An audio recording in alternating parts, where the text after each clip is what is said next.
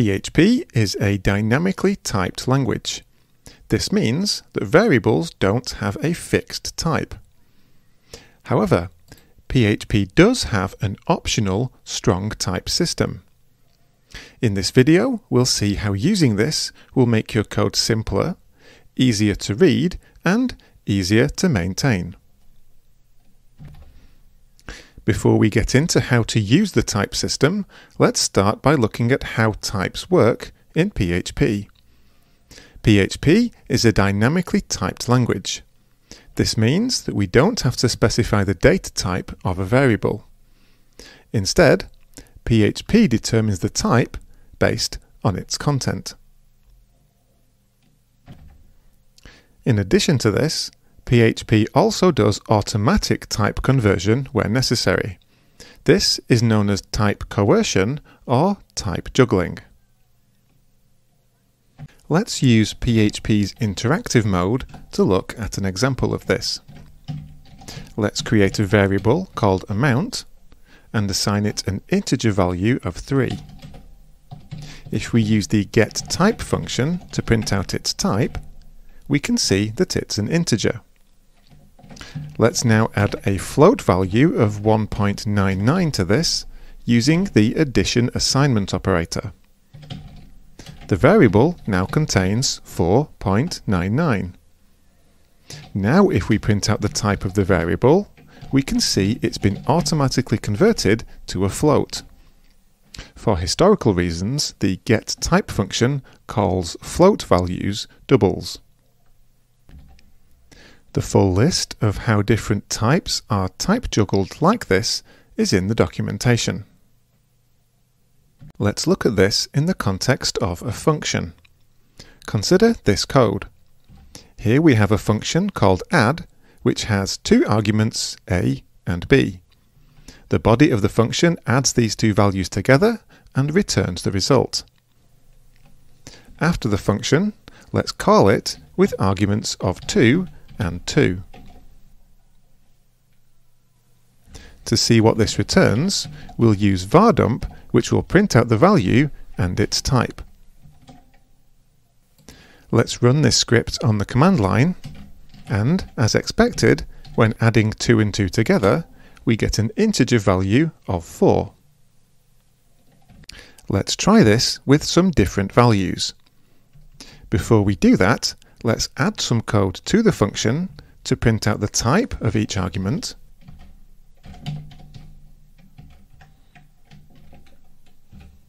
which we can get using the getType function, and we'll print a new line character at the end of each line so the output is easy to read.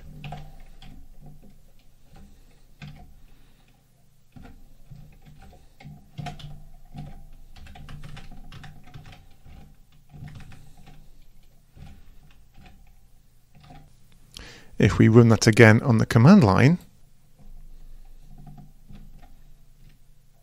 we can see that both arguments are integers. Let's change the second argument to 2.5, a float value.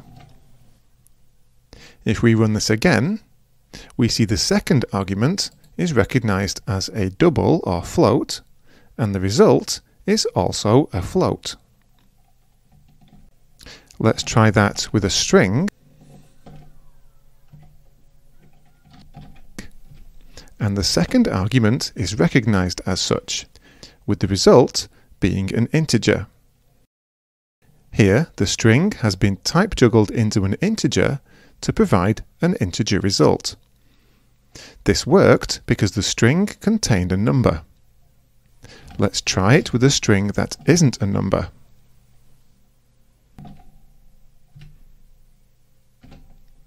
And now we get a warning when we try and add a non-numeric string to an integer.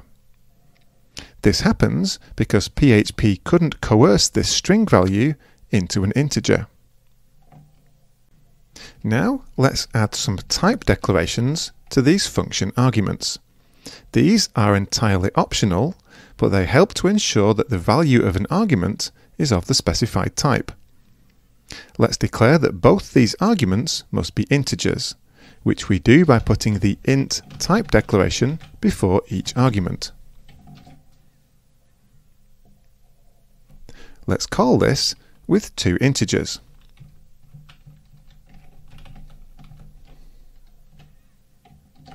When we run this, as before, the two arguments are integers and we get an integer result. Nothing has changed. Let's change the second argument to 2.5 again. When we ran this before, the result was the float value 4.5. Now when we run it, the second argument is shown to be an integer, and the result is the integer value 4. What's happened is the int type declaration makes PHP convert this argument to an integer using type juggling. So the float value 2.5 was converted to the integer value 2, and the result is 4. Let's try a string argument again. When we run this, again the argument is shown to be an integer, as PHP has type juggled the string to an integer. If we try a string argument that doesn't contain a number,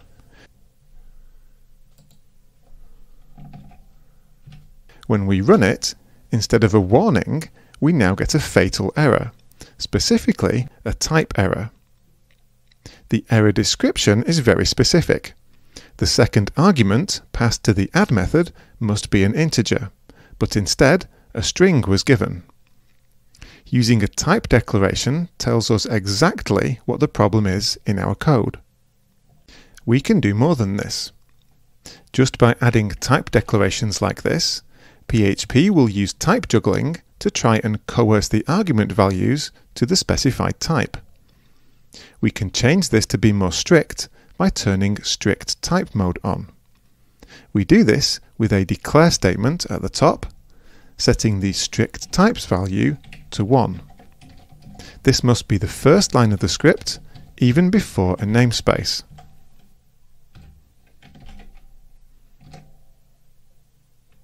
Let's try this again with two integers.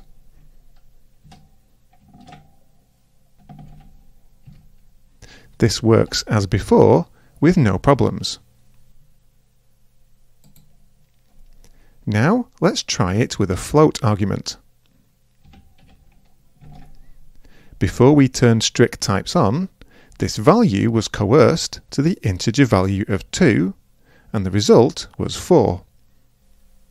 With strict types on, now we get a type error. With strict types enabled, we effectively turn type juggling off and require the arguments to be of the specified type. When using type declarations, we can use scalar values such as integers, floats and strings, but also classes, interfaces and types like self and parent. A full list of available types is in the official documentation. In addition to function arguments, we can also add type declarations to return values and class properties. For example, consider this class. We can add type declarations to the method argument and to its return value by adding a colon at the end followed by the type declaration. We can also add type declarations to the class properties.